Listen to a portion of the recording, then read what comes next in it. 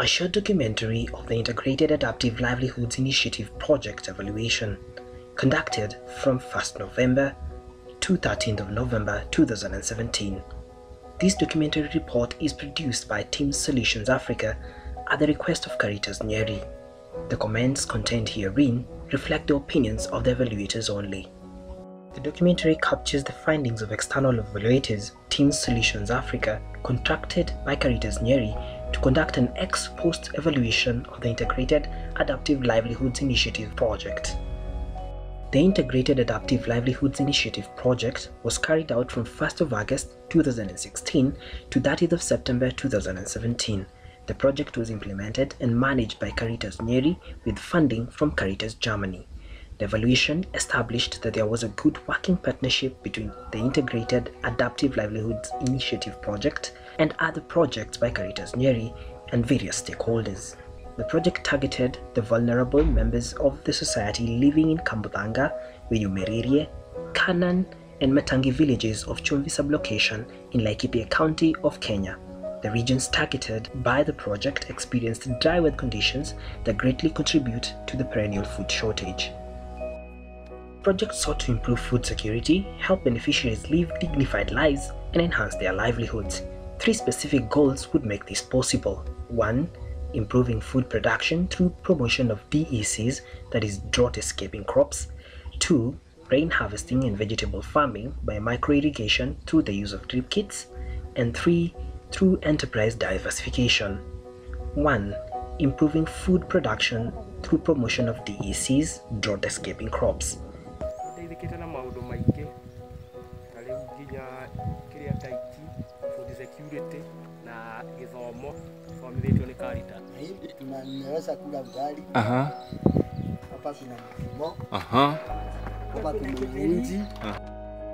The introduction of DECs went a long way in solving the problems of perennial food shortage caused by inadequate rainfall.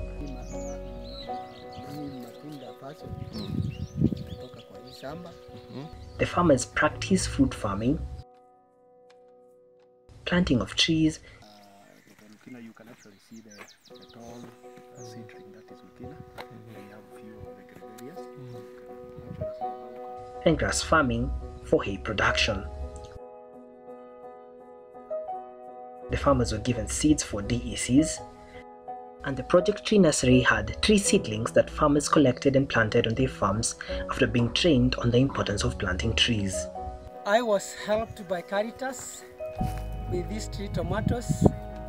I was given 7 seedlings, and I bought more because I had a vision. I saw that their vision was life, and I felt that I am supposed to have some more 3 tomatoes, and as you can see, they are doing very well. Farmers used gutters and water ponds for rainwater harvesting. The harvested rainwater was then used for domestic purposes and micro-irrigation in the kitchen gardens through the use of drip kits and the heat pump.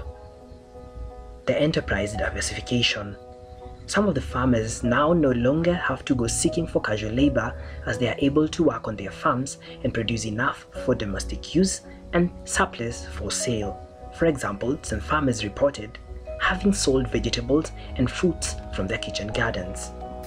They are very good, and in fact with my family, I cannot be able to finish them. I'll eat some, and some I'll put some money in my pockets. I am very, very happy with Caritas for that eye-opener they gave us. Challenges in the project. The project was not without challenges. Farmers in the project faced various challenges during the project, with the main ones being 1. Destruction of crops by wild animals that invade the farms at night.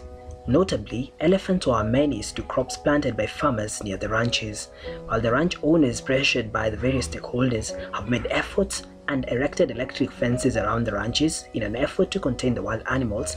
Pastoralists destroyed the fences in an effort to access the pasture-rich ranches.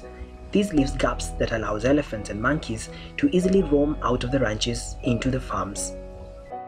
This is a footprint of an elephant.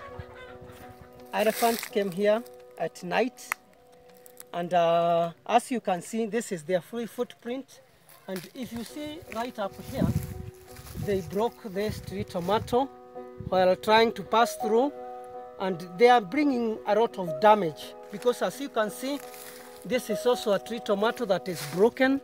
And as if you can see right inside here, the tomatoes are very ripe, they are ripening, and the biggest challenges of those wild animals. Kwa ni ndovu.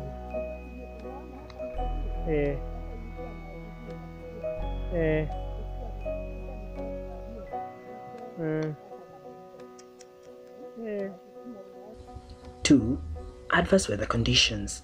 Despite having dam liners and drip kits, the first season covered by the project recorded minimal rainfall that led to drying up of the crops in the farms with no water in the water ponds. 3. Pests. Dolichos, which initially showed great potential in expected yields, were affected by pests that destroyed their pods. The attack was severe than initially anticipated, and it significantly reduced the levels of realized and expected yields. The provision of means to harvest and store water has provided beneficiaries with exactly what they needed to kickstart a change in the way they conduct farming and manage their farms. It is evident that the Integrated Adaptive Livelihoods Initiative project has realized its goals, and the results are sustainable going forward.